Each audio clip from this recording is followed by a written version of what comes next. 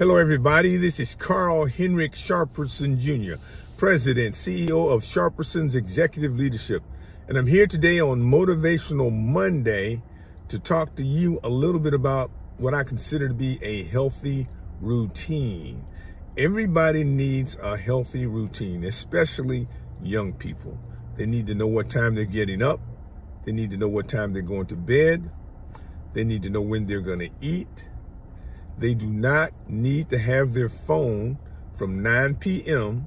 to 9 a.m. in the morning, because while they have that phone, their mind is going to continue to be racing, and you don't know who they're talking to, what they're talking about.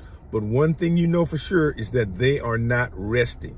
If they are not resting, they can be cranky, and you won't know whether or not it's a problem with them mentally, emotionally, physically, or whatever, because they're tired.